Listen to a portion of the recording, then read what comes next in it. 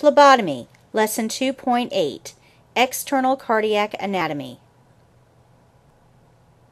The outside surface of the heart is reddish-brown in color and is marked with grooves called sulci. A singular groove is a sulcus. The coronary arteries lie in the grooves on the surface of the heart. The heart muscle, like any other muscle in the body, must receive oxygenated blood to live. The heart muscle cannot get oxygen from the blood it pumps because the blood's moving too fast through the heart. The heart relies on a vast network of tiny arteries on the surface of the heart to deliver oxygen to the heart tissue. These arteries are called the coronary arteries. Coronary arteries line the outer surface of the heart, distributing oxygen-rich blood to the heart muscle. This is an angiogram, or a mapping of the blood vessels of the heart using a contrast dye. This is a map of the coronary arteries that line the surface of your heart. Every person's coronary arteries will be just a little bit different, but the major vessels are usually in the same place. Oxygenated blood flows into the coronary arteries from the aorta while the ventricles are at rest. The heart is the first organ to receive oxygenated blood. The main coronary arteries lie on the outer surface or epicardial surface of the heart, and smaller feeder branches deliver oxygenated blood deep within the myocardial tissue.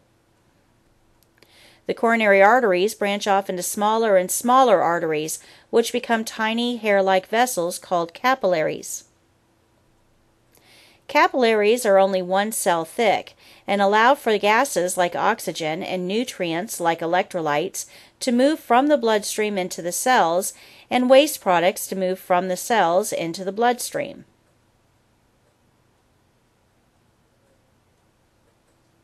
Every cell in the body needs oxygenated blood. The heart's muscle cells are no different. Just like capillaries deliver blood to all the other cells in your body, special capillaries deliver blood to the heart cells too. These capillaries are connected to the tiny arteries on the surface of the heart, called coronary arteries. When a coronary artery becomes blocked by a blood clot or fatty deposit that is built up within the small arteries, oxygenated blood flow to that section of the heart muscle is disrupted. When muscle tissue does not receive oxygen, it begins to die. This is how a heart attack occurs, when oxygenated blood cannot travel through the coronary arteries to the heart muscle, usually because of a fatty blockage. Since heart attacks, also known as myocardial infarctions or MIs, are usually caused by blocked coronary arteries, it's necessary to have an adequate understanding of the general anatomy of the heart chambers, valves, conduction system, and coronary artery system when working in healthcare. Coronary veins travel alongside the coronary arteries. These veins progress into the largest vein that drains the heart, called the coronary sinus.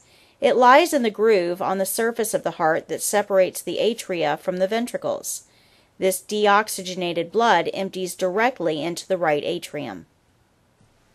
Conclusion: even the heart muscle needs oxygenated blood to live. The heart cannot get oxygen from the blood circulating in the 4 chambers because it's moving too fast.